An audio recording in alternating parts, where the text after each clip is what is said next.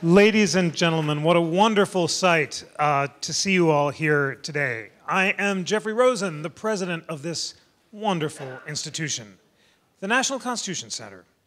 As you may not have heard before, is the only institution in America chartered by Congress to disseminate information about the U.S. Constitution on a nonpartisan basis. Hooray! We can all do it by heart now. And what a treat we have this afternoon. I am so thrilled to welcome back to the National Constitution Center the great historian Richard Reeves and my predecessor and the founding father of the National Constitution Center, Joe Torsella. This is a dream team, and you are in for a real treat. A few plugs for upcoming programs, and then I will introduce both of them. Next Tuesday, in Boston, we are hosting the second of our traveling town halls, co-sponsored by the Federalist Society and the American Constitution Society. The question is, was the Citizens United case rightly or wrongly decided? We think that these traveling town halls, which are going to go across the country to New York in June, to Chicago and San Francisco and Michigan in the fall, will transform constitutional debate, just like the Lincoln-Douglas debates did as well. And it's so exciting to host them. You know from our great lineup about the superb programs that are coming up here at the center. Next week on May 12th, we have a screening of 14 Dred Scott, Juan Kim Ark, and Vanessa Lopez, including the descendants of Dred Scott and Juan Kim Ark, two plaintiffs in some of the most significant Supreme Court cases of all time. On May 13th, the renowned historian Joseph Ellis is coming for his new book on the Articles of Confederation and the U.S. Constitution. And in June, we are kicking off a phenomenal debate about whether the Constitution requires the states to recognize marriage equality with our friends at Intelligence Squared. That debate will be held just days before our new exhibit, Speaking Out for Equality, the Supreme Court, the Constitution, and Gay Rights opens, and weeks before the Supreme Court hands down its historic decision in the marriage equality cases. So that will be a really exciting time at the center.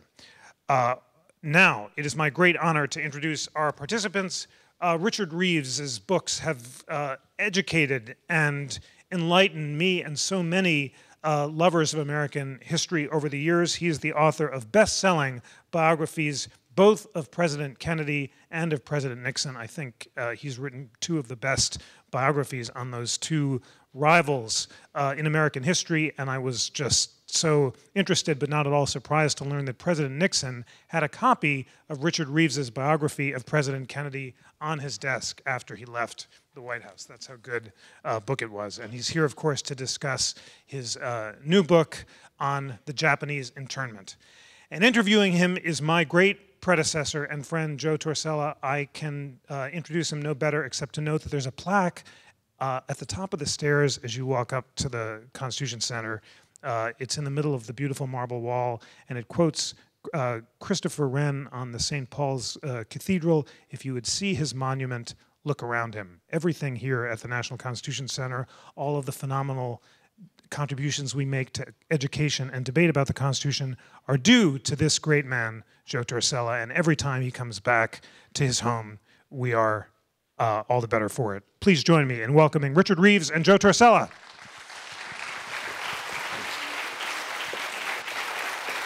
Thank you. Thank you.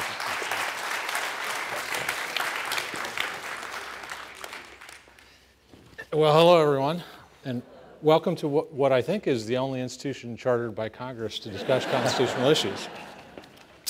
And welcome to a wonderful historian and writer and American, Richard Reeves, and congratulations on the publication of a really powerful and important and compelling, even for the darkness of the story, and I think timely, I think you'll tell us, new book. I wanted to ask you first, you talk in the introduction and then again in the epilogue about sort of how you came to write this now and the evolution in your own and in American views of this chapter. Can you share with us why you chose to write it now and how you arrived at the topic? Well, I seem to do things in batches because I did the 3 presidential books, and then After Abu Ghraib, I felt like almost any American felt that this was not the America that I grew up in or wanted to be part of. And I wanted to write a book about what was best about America. And I did a book called Daring Young Men on the Berlin airlift, when young men who had just given up 3 or 4 years of their lives had gone on to new lives, colleges, wives, jobs, and suddenly were called back, and within 48 hours, this is 1948, were flying in Berlin food, drugs, fuel to the people who had been trying to kill them. And I thought, that was my America. Then as events developed after that, I really wrote this book because I was always interested in the subject. I mean, it's a fascinating subject in many ways, but I really wrote the book because I don't want it to happen again. And there is a history in the country, even going beyond slavery and the treatment of the Native Americans, of Indians, that each immigrant group as it comes to the country, and we bring them in for labor, the Chinese and the railroads, the Eastern Europeans and steel and slaughter houses, Irish need not apply, Jews have always had their problems.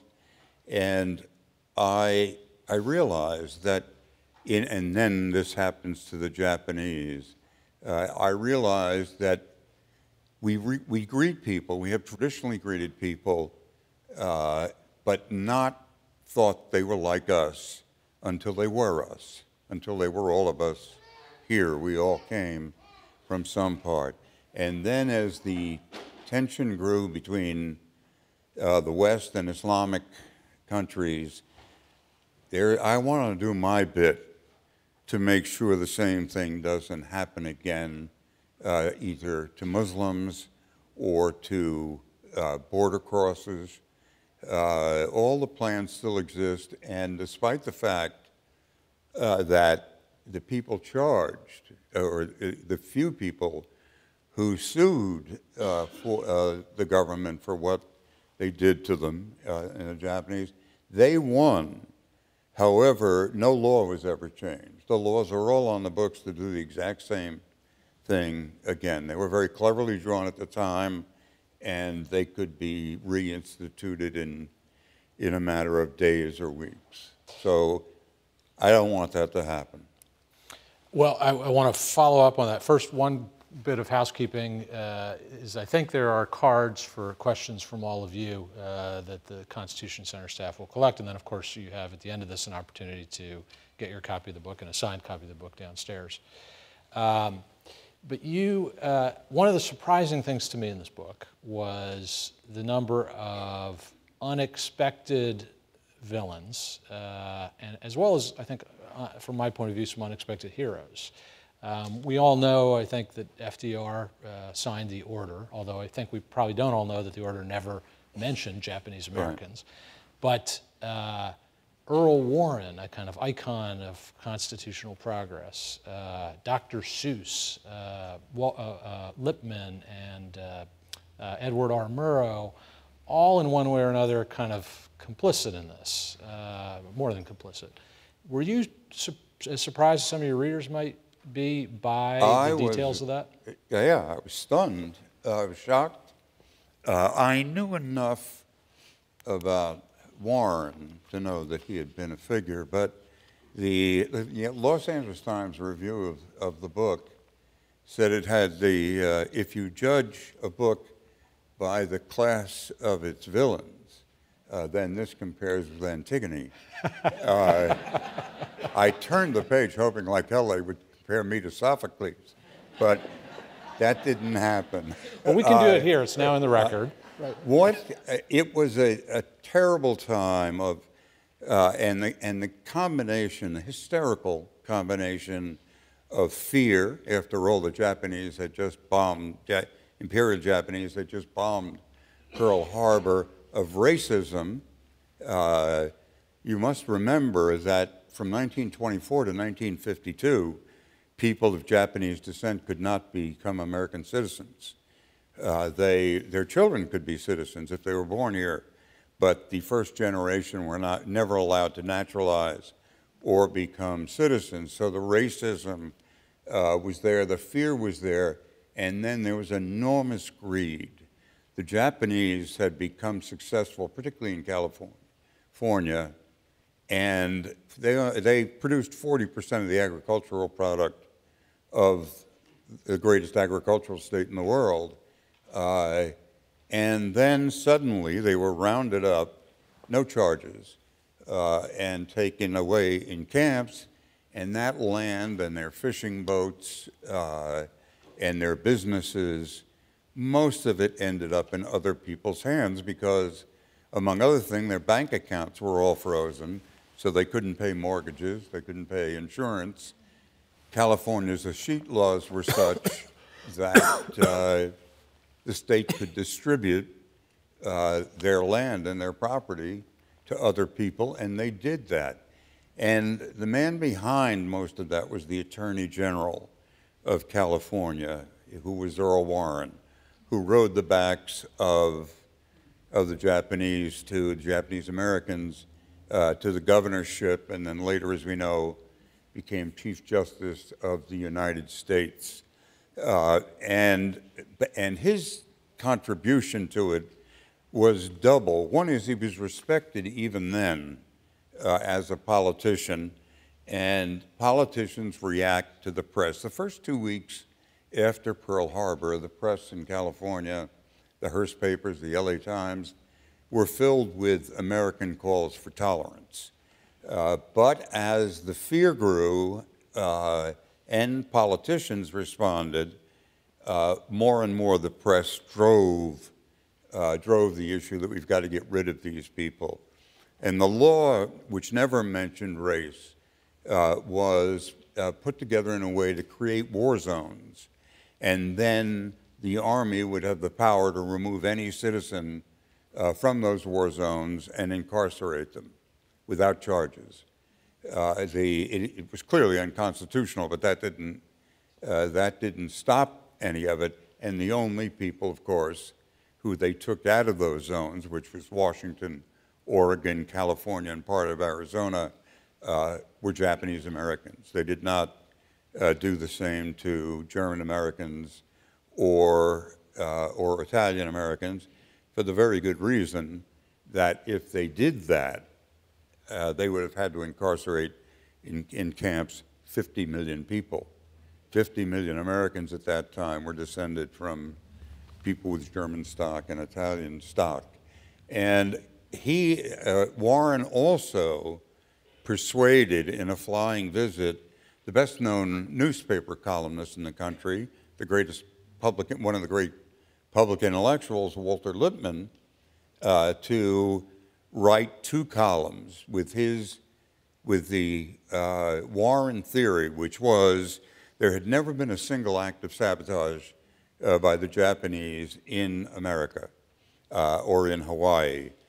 However, that was taken as proof by Warren that there would be one huge coordinated act of terrorism against the country.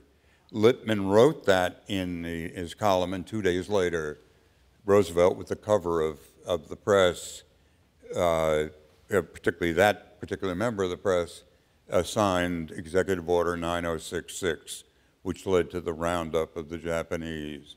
Edward R. Murrow is from Washington, and he traveled Washington State giving speeches saying that when the Japanese came to destroy us, which he said they surely would, that if you looked up at those planes, the men flying them will be wearing Washington and Washington State sweatshirts. Theodore Geisel was the cartoonist for the most left-wing newspaper in the country, PM in New York City, and his drawings, some in the book, were vicious drawings of Japanese buck-toothed, big glasses, coming all the way down the West Coast to collect dynamite, and then there were some of them with spy glasses, and the thing was called waiting for the signal from Tokyo. And so that it was, and another villain in the book was a man I think probably less known today, but Roger Baldwin, who founded the American Civil Liberties Union, and he was a great friend of Roosevelt. And he, like members of the Supreme Court, were determined to protect Roosevelt from any criticism of this. So, among other things, all the young attorneys in the ACLU quit after they were told they could not mention race in any case they brought, and the Supreme Court did its bit by delaying any decisions until after Roosevelt was reelected in 1944, and then 2 days later said, this is an outrage to all these people in camps, we have to do something about it. I did think it was harrowing to read of the change that you mentioned from the calls for tolerance within weeks to really quite striking and disturbing. There were headlines like, brown men here to rape white women, that was the real reason they wanted to go to war for us. There were descriptions of weapons being found. Yes, weapons were found when they searched, because the Japanese owned a lot of sporting goods stores in California at that time. And so it was one horror story after another of submarines coming.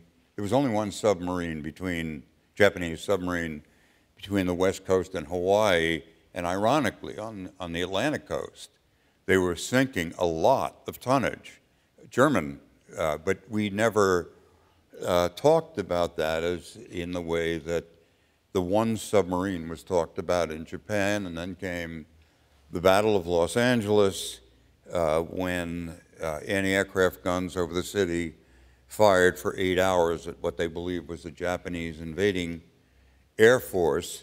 They didn't even get the target, which wasn't Japanese, it was a Navy weather balloon. So we were hardly prepared for war, but we were also hardly prepared for the fear and the lying. I mean, lies, lies, lies by the Army that took place at that time. I want to come back both to what you said about Greed and to Earl Warren and your speculation about him in constitutional history in a minute. But on the other side, there are also some surprising heroes. I mean, most notably the Japanese Americans who were interned, but, right, and as well as the members of the Go for Broke. Well, the Japanese Americans went to the camps without a whimper because they thought it was their patriotic duty. They were fiercely patriotic and very people. Touching stories about. And of course, it ruined many of their lives. The unlikely hero, there were a few people in the government who said, you know, this is unconstitutional. One of whom was a Philadelphian, I note. But one of them, the one, not the most prominent, but one of them was J. Edgar Hoover. But there was, Hoover had two reasons. One is the FBI did have lists, they weren't very sophisticated lists, of people, Japanese Americans, they thought could be potentially dangerous. But also the FBI had run Hawaii, and in Hawaii, half the population was Japanese. They were never interned, and there was no sabotage. So he had that experience, but mainly he wanted to run the program, not the Army. It was a turf war, and the Army kept saying we're in an imminent danger, and he kept saying there is no danger like that. The Justice Department, the FBI, can take care of this problem without involving the Army and troops. So he was right, but probably his reason was that he wanted to accrue more power to his agency, since that was always his constant goal. And talk a little bit, because we're in Philadelphia, about Attorney General Biddle, who was a voice for constitutionalism. Right. The Attorney General of the United States then, I want to say Nicholas Biddle, but that was his great-great-grandfather, had just come into office we were a country united by the beginning of the war. The Germans and the Italians declared war on us as soon as Japan sneak attacked, Imperial Japan attacked us. And Biddle was among the people who thought it was unconstitutional, but he was a young man, a Philadelphia lawyer, I guess he was 42, and had just begun in the job. And when the Grand Dukes of American policy, people like Henry Stimson, who was the Secretary of War, John McCloy, who was the bright boy of the Defense Department, or the War Department it was called then, Biddle had his doubts. He wanted to go to the White House, talk to the president. The president said he was too busy, and Biddle decided to, even though his younger subordinates wanted to make a public issue of it, Biddle, even though he agreed with them, felt his duty was not to do anything, and he didn't. By the way, I wouldn't feel bad about, I always want to call him Nicholas too. Yeah. But when Prince Charles was here a couple years ago, he told a story about one of his ancestors writing home in 1920 after the first royal visit to America. I was in Philadelphia and I met a distinguished, I had some interesting food called Biddle and met a distinguished family called Scrapple. So this is not uncommon. But so that's why the Queen stays on. I must say that, I don't know if you're supposed to bring this up in such august surroundings, but I came across Biddle again. I've always been fascinated with espionage in World War II, and found out that Biddle was having an affair with a woman named Vera, I've forgotten her last name, it was a phony name, who was the head of MI5. So after a while, he got used to being in power. He sure did. To talk about, going back to Warren, explain some of these characters, and you didn't talk here yet about the two who are, I think, in some ways the most villainous, the DeWitt and General DeWitt and Colonel Ben Detson. But a lot of these folks came to deeply regret, as Warren did. Some of them didn't. And you have a speculation in the book about how Warren's feelings about what happened could have profoundly influenced the way he influenced the Constitution. I don't even think it's speculation. I mean, Earl Warren was a very religious man, very rigid sense of his own self-righteousness and of public righteousness. He, in his memoirs, he only gave one sentence to the internment, and he said that he greatly regretted it. Now, he had originally, in his handwriting, it says he regretted it. He died before the memoir came out, and someone added greatly, whether it was at his orders or whatever. But what sealed the case for me, and the reason I personally believe that, that the horrors of 1942 and on were what led to the American glories of desegregation when he became Chief Justice. California has a program of oral histories of its governors. They're very elaborate. They're done by the University of California at Berkeley. And his was done by a woman named Amelia Fry, very bright woman. She interviewed him for 6 days and finally had avoided bringing up the war as much as she could.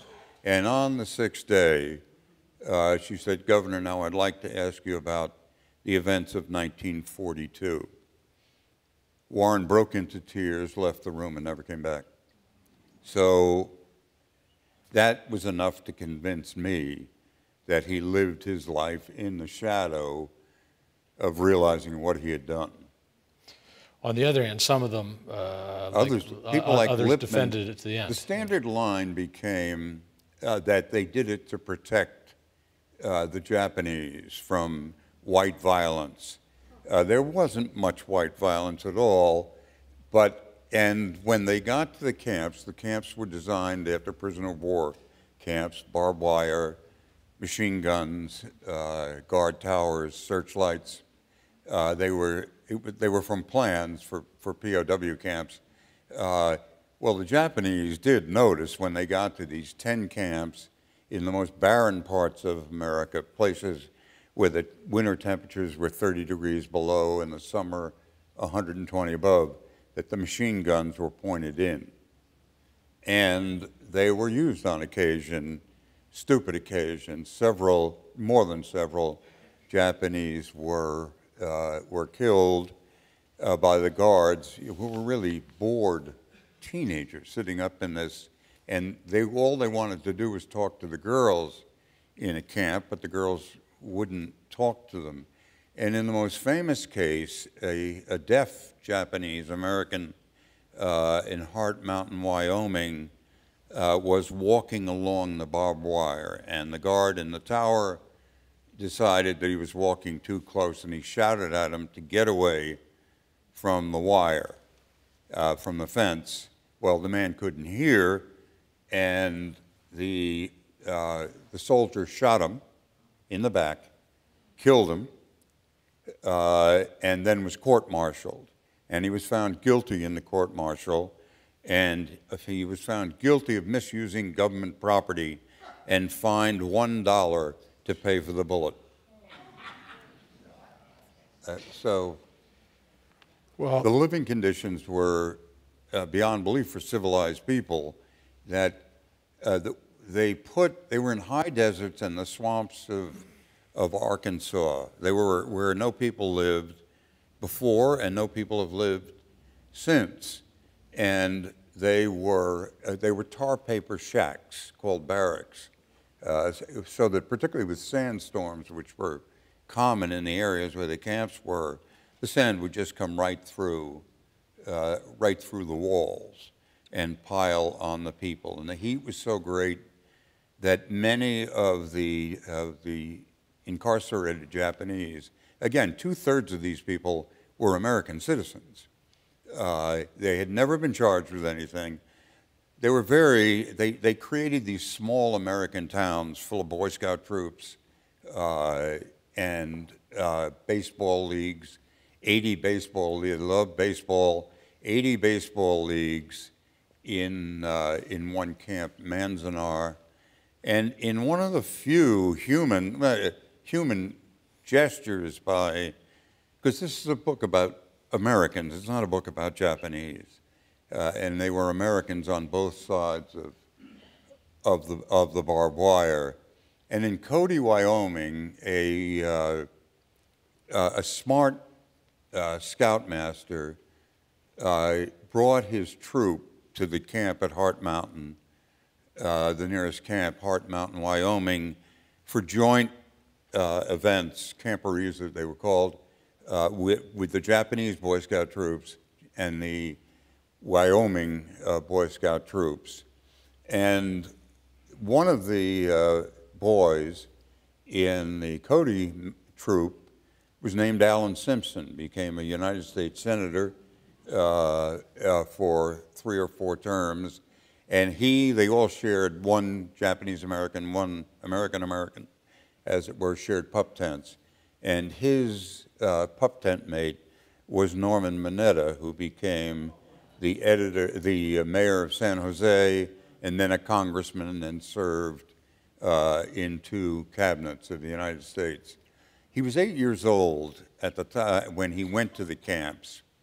And one of the things they did was the Japanese kids were like Mickey Rooney and Judy Garland. That's the way they dressed, that's the way they acted. They were Americans, they didn't speak Japanese. They loved baseball above all things. And when Norm Mineta left home, you were only allowed, when you were rounded up and put on sealed trains and taken to these places, you were only allowed to take what you could carry, which meant usually 2 suitcases or a suitcase and a baby. Norm Mineta had his baseball bat, glove, ball, whatnot. The guards took away the baseball bat. They let him keep the ball and the glove, but they wouldn't let him have the baseball bat. And he turned to his father and he said, "Why is the government so afraid of me?" He was 8 years old. Well, the book is full of these powerful stories like that. Seems very driven by these human stories of that one of the World War I Japanese American soldier who commits suicide, clutching his citation from the U.S. government because he can't believe he's being treated this way. There was very little bitterness, ironically, but the real bitterness was by World War I veterans who were Japanese Americans and who were arrested. Did you, in telling the story with these anecdotes, was that a deliberate choice, or did they just capture your imagination as a way to? No, it was a deliberate choice. I mean, I wanted to make these people real. They were real to me, and they were incredibly gracious. I mean, there was, even though their lives had been ruined, and sometimes they were ruined inadvertently. The design, they had no cooking facilities and no bath facilities and no water. Thank you. One bulb for each 18 by 12 living space in which 6 to 8 people might live. But it was incredibly difficult for women to use outdoor latrines they were simply holes, a foot apart, no partitions. And it was just a humiliation to a very proud people. But the other thing, which was totally inadvertent really, was that it was an army camp. There was mess hall dining, so that suddenly family dining ended, and the kids, being kids, all wanted to eat with their friends. You know, they'd run away from their parents, and the parents literally, in a very patriarchal society, lost control of their children because of that, and families began to break up. They had to make miserable decisions. The young men who went into the military after 1943 became the most decorated soldiers in American history, but every one of them, at a minimum, had to bear what bitterness they had about the fact that their parents were in concentration camps. But beyond that, there was also the pull of whether they should stay to help their parents who were getting older, or whether they should go to war for their country. And most went to war for their country, but that too ripped up their families. The segregated units of Japanese soldiers, 30,000 men fought, 18,000 were casualties, 18 won Congressional Medals of Honor, the most of any unit in the war. But then when they came back, people had taken their property. Dan Inouye, who later became a U.S. Senator and lost an arm in Italy and won a Medal of Honor, passed through San Francisco on his way home and walked in with all his combat ribbons. He was one of the most decorated soldiers we had, and they threw him out of the barbershop saying, "We don't cut Jap hair. I don't care where you've been." We have a number of superb questions from our audience that I want to get to. I want to ask you just quickly to say one word about the recruitment difference, which I found stunning, between the camps in Hawaii and what that says about the wartime wisdom of the policy. Well, I don't know if it's one word. The Hawaiians were much more, they were free. And so that when there had been 3,000 Japanese Americans in the Army before the war, they were dismissed, discharged immediately, some jailed. Same thing with college students. The college I teach at, University of Southern California, the next day removed all the Japanese American students, and then 60 years later gave them honorary diplomas. It was a little late. But when the Hawaiians were allowed to enlist, people like Dan Inouye, they literally ran through the streets and the fields to the enlistment offices, recruiting offices, and they had to be taken in smaller doses because they were looking to get, as I recall,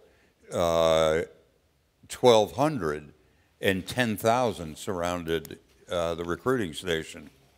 Then when the Americans, as I said, the choice that they had in the camp was extremely difficult, and they were quite different people, and they disliked each other intensely. The Hawaiians were much darker. They were plantation workers. They spoke a kind of Creole, a mix of English, Japanese, and Hawaiian. The Americans were graduates of Stanford, of Berkeley, of USC. They were light-skinned, and they didn't gamble and carouse, which the Hawaiians loved to do. Of course, the Hawaiians didn't know that they were sending every penny they made back to their parents in the camps. A very smart colonel they were being trained in Shelby, Mississippi. A very smart colonel, as the Army had decided they were going to break up those units, that the fighting between the Hawaiians and the Americans was just too great. This colonel took a group of the Hawaiians, led by Dan Inouye, who was then a sergeant, to the camp in Arkansas for a social weekend. And they were stunned. They felt the same. When they got there, they thought it was a prisoner of war camp. Again, the guns were pointing in, and there were tanks outside because there had been some trouble. And they couldn't believe it. And Dan Inouye came back and called the Hawaiians together at Shelby and said, "We have totally misunderstood these people. These people's parents are being held. These men are better than we are." And that saved the Japanese Americans in the war. I want to add one other thing, too, that this was never known. It was a total secret. 6,000 Japanese Americans served in the Pacific as translators, interrogators, and cave flushers. Imperial Japanese wouldn't surrender, and these guys would go in unarmed and talk them out of the caves and off some islands. Our soldiers, Japanese American soldiers, it was called the Military Intelligence Service, would swim to the islands and talk the Japanese into surrendering, or even sometimes tell them that the war was over. But it was never known to the American people that those 6,000 Japanese Americans were out there. I think a lot of people, I think, know at some level about the Go for Broke Regiment, but that was, and you have a quote in the book from a military guy saying, right, essentially, never have so many saved so many millions of lives. Charles Willoughby, who was executive officer to General Douglas MacArthur, said he thought that those 6,000 young Japanese Americans had cut the war short by 2 years, Pacific War, and saved 1 million lives. So some good questions here. In your research, did you find any evidence that President Roosevelt signed Executive Order 9066 so he'd carry the West Coast in the next presidential election? Yes. But also beyond that, Roosevelt, like many men of his generation, believed in eugenics. And with the help of the Smithsonian Institute, he had concluded that the Japanese were aggressive because of the shape of their skulls, and that it would take them 2,000 years to reach the level of civilization of Caucasians. Well, we found out about that, but he believed things that today are laughable. He also thought about castrating German officers. But beyond that, it was, that was his own personal idiosyncrasies or ignorance. But politics was all, and he thought if this became an issue, he could lose the West in 1944. And that's what people like Justice Douglas and Justice Hugo Black, two of the great liberals in American history, but they backed the president, as Roger Baldwin did. They were willing to lie and break the law to support the president. And that's what people do in wartime. That's a perfect segue to the next two questions. I'm going to read them both. They're getting at the same issue. Number one is based on this incident, plus continuing incidents, McCarthy, anti-communist acts, civil rights violence, etc. Whenever we are afraid of something, now internment of undocumented aliens, are we learning anything? And then the second question is, and I think this is probably why you wrote the book, this is a perfect example of the Constitution being put on hold because of fear of the other.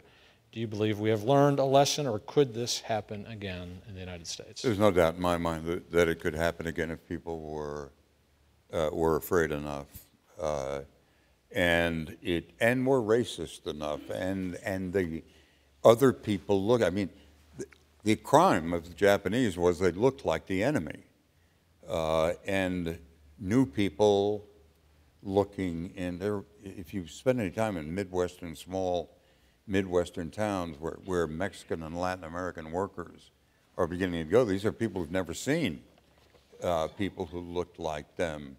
And there are troubles, small troubles, and hopefully will stay small in places like that when we deal with the other. You have a line about we rely on immigrants because we need them, but they do not look like us until suddenly they are us. They are, yeah. And by us, the people in this room. On that issue, there's a question that says, several years ago, there was an article in the Philadelphia Inquirer, I think, regarding the unknown to the public incarceration of small numbers of Italian Americans in New Jersey, or in the Northeast. True comment. And I'd ask you to elaborate on the story you tell in your book about Joe DiMaggio's father and how greed plays into the different treatment. Well, yes, several thousand Germans and Italians were interned. The word internment means you are not a citizen. Aliens, enemy aliens, can be interned, and that's legal. And of course, I happened to speak in Yorkville, in New York City last night, which was the center of the German-American Bund. And those people were directly loyal to Hitler, and they meant it. And they were picked up by the FBI as soon as the Germans declared war. Italians were not considered such a, if we did to Italians and Germans what we did to the Japanese Americans, we would have had to have camps for 50 million people, because almost all of us have some Italian or some German in us, and it was one drop of Japanese blood that got you there. The Ezio Pinza, the first basso of the Metropolitan Opera and later the Star of South Pacific, lived in Bronxville. His wife was American, and there came a day where 5 FBI agents appeared in his office. They hadn't knocked or anything. They just came in and grabbed him, made him throw everything that was in the house around. They looked through the books finally, and then they took him away. And as they were going out the door, they saw, one of them says, wait, and there was a letter there written in Italian. And the FBI agent said, what's that? And Pinza says, that's a letter from Verdi. And the FBI man said, who's Verdi? Now, how did Pinza was put on Ellis Island in solitary for 5 months, had a nervous breakdown. He'd probably still be there if it wasn't the fact he had an aggressive wife, and he also had the mayor of New York, Fiorello LaGuardia. His parents had never become citizens, and so they could have been arrested, though we didn't do it as much in the East. In the West, I want to tell you why Pinza went to jail. This is what fear is like.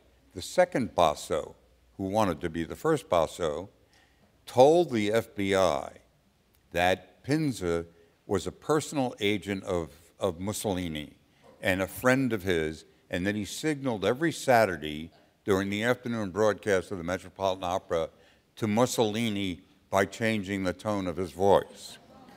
So the FBI took Pinza away. On the West Coast, they had an enormous problem. If you remember gerrymandering from school. This is School 1941. from the last election. Well, yeah.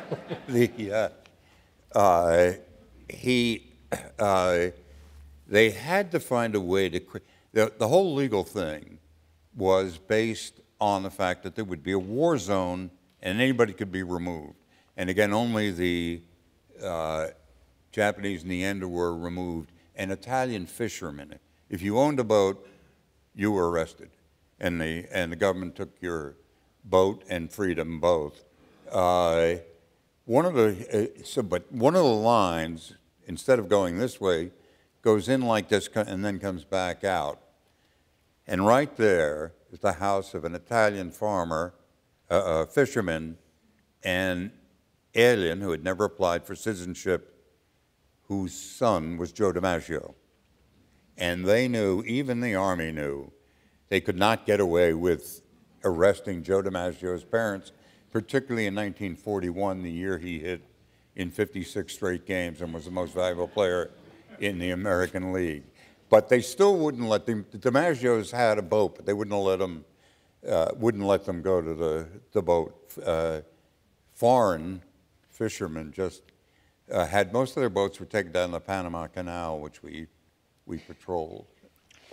But meanwhile, there were a lot of people coveting the Japanese-American lands, farms, Yes. businesses, many of which were sold, as you say, Right. for pennies on the dollar. Thing, right? you know, there were heroes. There were people who, I mean, after all, these people were our neighbors. There were people who protected their neighbors' lands, shared their profits. There were others who burned down their houses and stole the land. One of our audience members asks, what was the significance of the 1924 date that you talked about with the, I believe, the There was exclusion? the name escapes me now. There are two names. It was we passed an immigration law, which we're going to do again someday, in 1924. That's how that happened. The Chinese, there had been another immigration law in 1902 barring the Chinese from citizenship, but they regained the right to become citizens during the war because they were allies. The Japanese didn't get the right back until 1952. This is a remarkable one. My name is Frank Ono. I was 18 when the war started, going to college, and was interned at Manzanar for 3.5 years.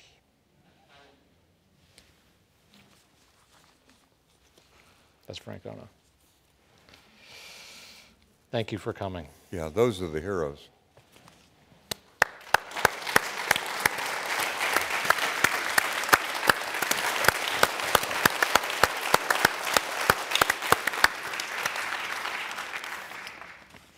What was the process or logic in determining the locations of the camps?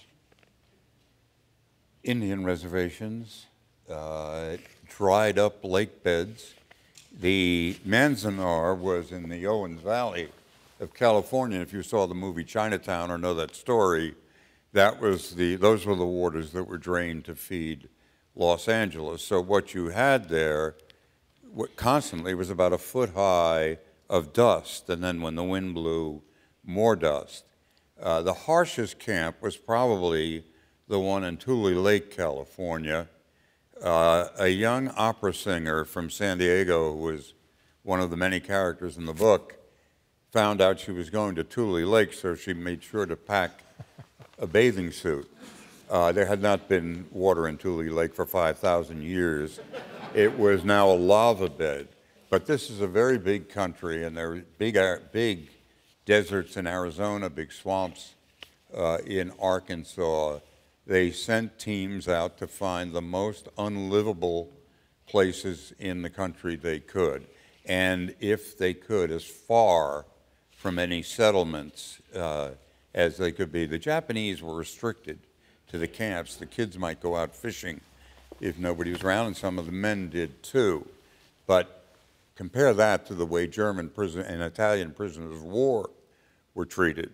They were allowed to go to the towns near their camps. Many of them are still in the country because there were no American men around then, and many of those Germans and Italians married married American women and stayed as American citizens, but they were given much more freedom, much better food, much better facilities than the Japanese citizens ever were. But meanwhile, as you point out, there was a perception in some parts of the country and among some of the more xenophobic press that the Japanese Americans were being mollycoddled in the camps.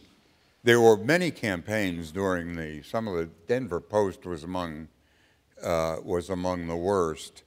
Ironically, a boy from the camps years later became the editor of the Denver Post, Bill Hosokawa. But there were all sorts of stories that everything was rationed.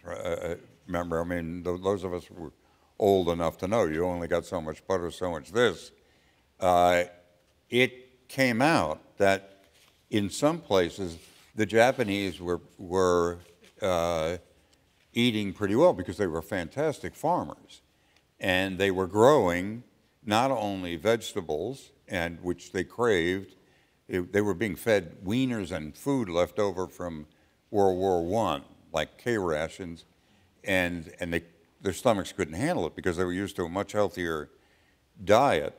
So they began to raise turkeys, to grow gardens, calling them victory gardens, just as we did on the outside. And when the Denver Post found out that they had turkeys at Thanksgiving, which they had grown themselves, and which they, in fact, were raising enough that the camps were selling them for the profit of the U.S. government. But the country went nuts over the fact that the prisoners, the incarcerated Japanese Americans, had a better Thanksgiving than some of them did. One audience member writes, Roosevelt was firm and overran objections to reverse economic problems. Why did he not stop the internment? And to that I would add, particularly when he had better intelligence, both at the beginning. Even at the beginning. And the military quickly came to the view this was not working. The intelligence at the beginning was, we had, there's a particular hero in the book, a Navy lieutenant commander named Ken Ringel, whose son I know is a reporter for the Washington Post. Ken Ringel spoke Japanese, very uncommon thing in those days, and had served 6 years in Tokyo. He was put in charge of finding out what the Japanese plans were their fifth column plans. He recruited a group of safecrackers from St. Quentin who broke into the offices of the Japanese consuls, and what they found out going through the papers were that the Japanese did not trust American Japanese. They were sure that they were loyal to the United States, and they were ordered to stay away from them and concentrating on whether they could recruit communists and Negroes to do spying for Japan. Roosevelt had access to all this information plus a lot more, but the political hysteria had built up, again largely fed by Warren, who was testifying before Congress with some fairly bizarre theories about Japanese plots, including the fact that they were growing their tomatoes, so they pointed to American air bases and factories, and that so that Japanese pilots overhead would be able to know where to drop the bombs. But the real motivation was, as he went from Dr. New Deal to Dr. Win the War, is that Roosevelt had a lot of other things in his mind, and the only thing about it that bothered him were his wife's columns in the newspaper denouncing it, and the upcoming election, which he thought would be a close election and was relatively close. And if he had lost the West, he would have been defeated by Thomas E. Dewey at that time. Easter 1943, Eleanor Roosevelt visited the camps. She knew the director he couldn't take it anymore. It was Milton Eisenhower, Dwight Eisenhower's brother, and he couldn't take it. He couldn't sleep, he couldn't eat because he knew it was wrong. And Eleanor Roosevelt visited 3 camps over that Easter week, and her husband, on another train, visited Army camps. Now, by then, there were Japanese Americans in the Army. They were, before the president came, they were rounded up, driven 10 miles and more outside their bases, and locked into aircraft hangars so that the president would not see them. So we'll have one more, and then I'll just say a few things to wrap us up, but an appropriate one to end on. Please give some information on the laws that are still in the books about this subject that caused you to worry.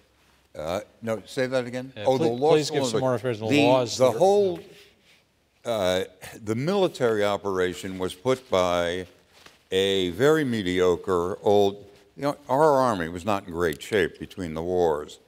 I mean, in those days, and again at the end of World War II, we tried to demobilize as quickly as possible. And the career officers left in tended to be the people that probably certainly couldn't get as good a job outside. John DeWitt, the commander of the 4th Army, which was the West Coast, was one, but he was dumb, he was a racist, and he couldn't make up his mind. He was a fool. He didn't find, Washington assigned him a bright young attorney named Carl Bendetson, who worked out the laws that govern, that this is the war zones, and they were made, by then, when that was happening, the Japanese Americans were living in stables at racetracks, the assembly centers they were called, and livestock pavilions before the camps were built. And nobody was quite sure how to deal with all that. Bendetson was the guy who came up with the strategy of declaring a war zone and that citizens and aliens alike could be moved as a matter of national security. Those laws are still in the books. That's why I say we could do it tomorrow. Although the Supreme Court ruled that the arrest of the Japanese who filed suit, these young civil liberties lawyers filed for them, but the Supreme Court never ruled on the constitutionality of the war zone strategy and the roundup itself. I don't know how they could have, because they were citizens they were rounding up. John McCloy, the Deputy Secretary of War, and a famous Wall Street lawyer, one of the wise men, as they were called, said at this period, look, I'm a Wall Street lawyer. The Constitution is just a scrap of paper to me. Scary words that we should worry when we hear. And on that note, I want to remind everyone that books are available for signing in the gift shop downstairs. I want to close with a few notes of thanks to the Constitution Center staff and its superb leader, Jeff Rosen, to all of you who are the lifeblood of the place, and to a very distinguished historian and author for giving us an important book about an important chapter in our history. And then finally, since the Constitution Center once gave the predecessor to the Liberty Medal to the surviving members of the Go for Broke Regiment many years ago, to a final salute and thanks to the generation about which you wrote. My thanks to all of you, and thank you for coming today. Thank you. Thank you.